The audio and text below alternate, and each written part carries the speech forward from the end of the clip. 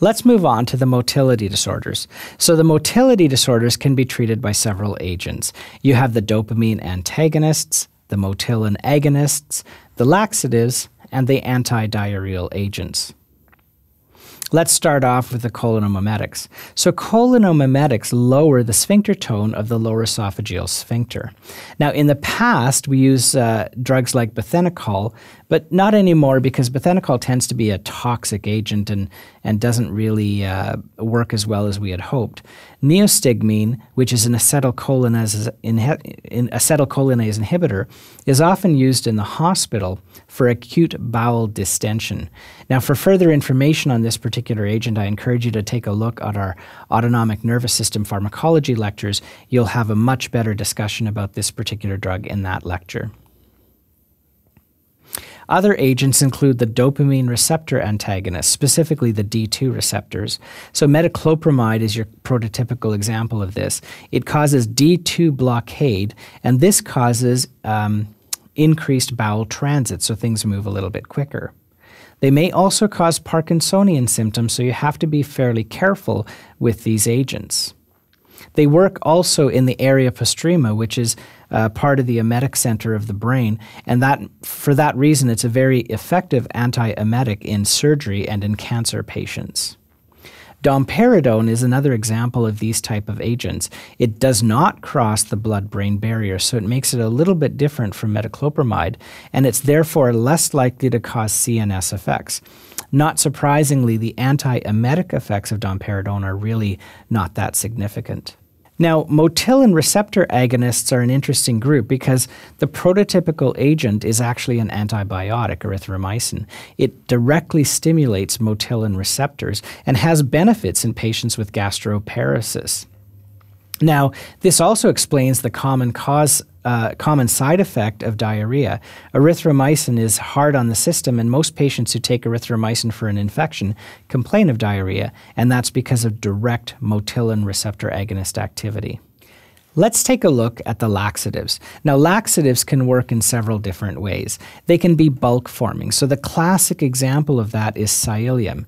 Now, psyllium is a seed, and in order for it to work properly, it has to be chewed, and not just chewed, but what we call masticated. And what we mean by that is that it has to be chewed and mixed with saliva because the salivary amylase will mix with the psyllium and activate it.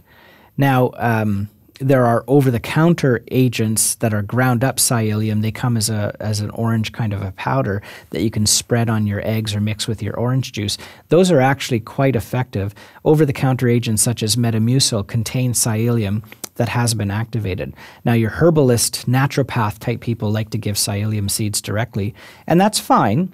Works really well as long as they chew it and masticate it and mix it with their saliva before they swallow. It's gross, so I don't know why you'd ever want to choose to do that instead of just take Metamucil. There are stool softening agents. Docusate sodium is a very commonly used agent. I use it in probably 60% of my patients over the age of 80. Glycerin tablets and glycerin suppositories and mineral oil is also another way of softening stool. Now, osmotic cathartics work by actually causing more water to be present in the stool. So it's kind of like creating a gel matrix within the stool itself so that water stays in the stool and that the stool is softer. Magnesium oxide and all of these other ones are examples of that. Now, stimulants act by actually irritating the bowel. The prototypical and very old example of that is castor oil. I'm sure you saw that on Bugs Bunny when they gave the coyote some stimulant and he had to go to the bathroom really quickly. At least that's how I remember castor oil. It's not used anymore. We now use things like aloe and senna, which are probably more gentle and easier on the system.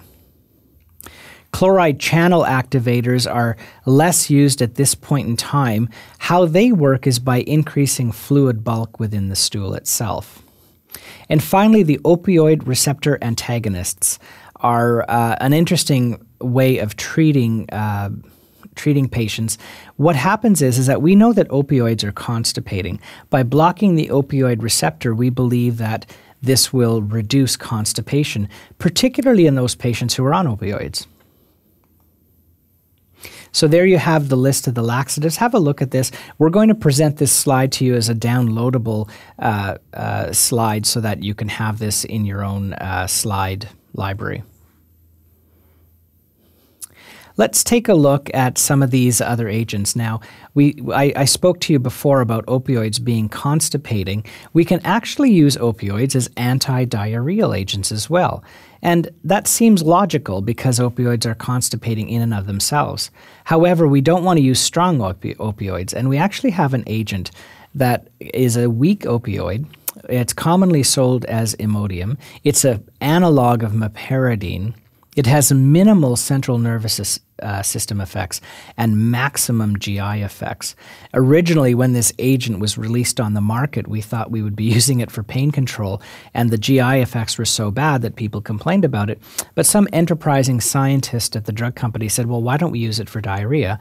And actually, it works really well. So Imodium is probably the #1 selling over-the-counter agent for the use in anti-diarrheal treatment. Other anti-diarrheal agents include kaolin. So kaolin is a naturally found magnesium aluminum silicate, and it's hydrated, so it works quite well. Pectin is an indigestible carbohydrate that comes from apples. Now, the interesting thing about pectin is that it actually absorbs bacterial toxins and some fluids. So when you combine kaolin and pectin, you come up with an agent called kaopectate, which is sold commercially. Now, this agent can, of course, cause constipation, but when you're giving a patient with diarrhea this agent, it works quite nicely. Now, the problem with kaopectate is because it's one of these binders that binds toxin, if you think about it, it'll also interfere with the absorption of a whole host of medications. So patients on kaopectate, be aware that your other medications are probably being bound. It's really important. I'm just going to stop here, and I'm going to say do not use anti-diarrheal agents in patients who have bloody diarrhea or infectious diarrhea, because the diarrhea in those cases are actually cathartic in the truest sense of the word, meaning that you're getting rid of the infectious agent, and diarrhea in this case is a protective mechanism from the disease. So if you inhibit the protective mechanism, you may make the person much sicker. We're going to cover this in more detail in your GI systems lecture by Lecturio later, but I just want to put that out there now.